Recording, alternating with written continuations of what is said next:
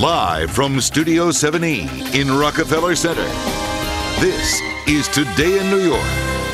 On a much brighter note, Jamaican reggae rap star Sean Paul has provided the soundtrack for many a season with his eminently danceable beats. We've all danced to them, I think. Oh, yes, I think so, too. Now he's back on the scene with a new record and a new hairstyle. Cat Greenleaf caught up with him on the Stoop. Cat, what's happening? Well, what's happening is Michael Gargiulo is going to start dancing after this piece. I'm very excited about that. But when the rest of y'all think about Sean Paul, you think about parades and beats, right? Right. Well, he's about much more than that, and we learned about the man behind the music as he sat on Talk Stoop.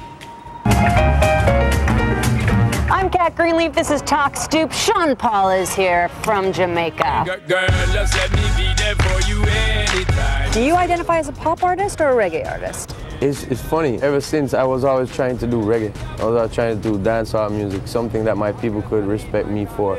From Kingston up to New Orleans. They were just like, yo, you sound very clear. New Jersey right back to Stalin. Clarity King, that was my name. If you know this boy ain't spalling, we put in all in. And I thought they meant that, you know, they were showing respect, but they were saying on a certain level, same like you, like it sounds pop. And is it a slam to you if someone says you're doing pop music? Dancehall being popular, I'm very happy with. I'm glad I'm the dude to bring it come. Just give it a light and pass a Joe. What's another buckle more? Tell us about your new record. It's called Imperial Blaze.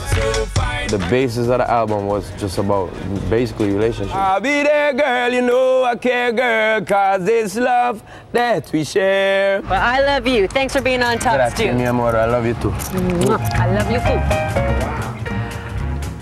Sean Paul plays a free show tonight at Brooklyn's MLK Concert Series. Head to NBCNewYork.com for details, and you can catch his full interview on one of our half hours playing every weeknight at 8 p.m. on New York Nonstop. You know, listening to Sean Paul reminds me of many a happy memory dancing my booty off, and I would like to now open the floor to you. Okay, then we'll get right on that. Cat? He was a lovely human being. It was like a lot good of day. fun. And I love his voice. I know, it's great, right? It's great. Kinda hot. Yes, okay. Thank you, Cat. 6:20 right now as we sit.